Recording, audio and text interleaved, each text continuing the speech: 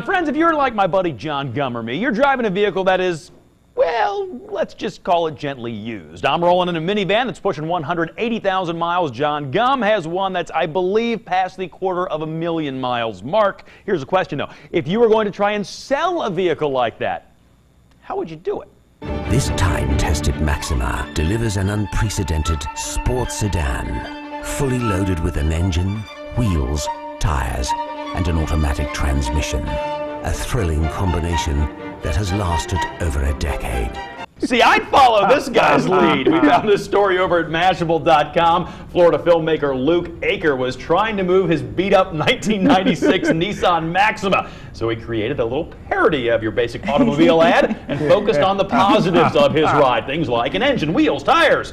He also states, quote, "It not only brings more admiring stares than any other car I have driven, it also has seatbelts."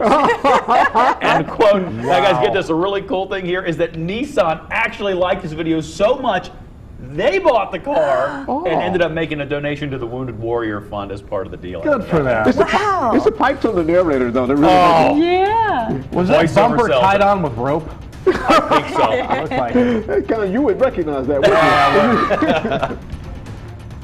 Local 12 News is always on air, online, and on the go. We're proud to be the local station.